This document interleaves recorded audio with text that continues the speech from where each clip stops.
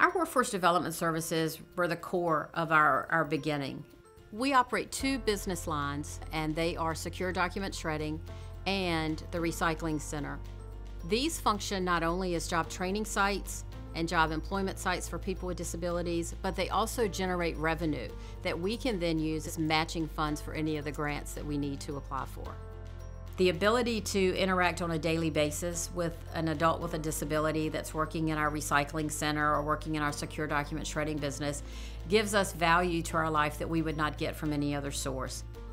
They're hard workers. I mean, the recycling center processes about 800 tons of material every year. Those guys know what they're doing. They know how to do it. They've been trained well. They're trained for safety and precautions. We have little old ladies that come once a week with one little teeny Walmart bag or Food Line bag of recyclables because they want the interaction of the guys at recycling. They are customer service focused. We have the secure document shredding that we do right across the street. They take anything from the community that needs to be very secure. They have it shredded, they repackage it, and it's all recycled too. They all work really hard in here, and they put out their best effort. For them being in this program, it actually gives them the opportunity to work and get paid, and they actually get interaction with other people as well. All of us are just like family.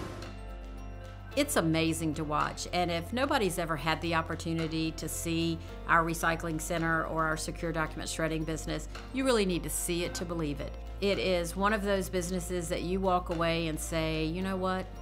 I think that's an organization I might want to be a part of. Moving lives forward.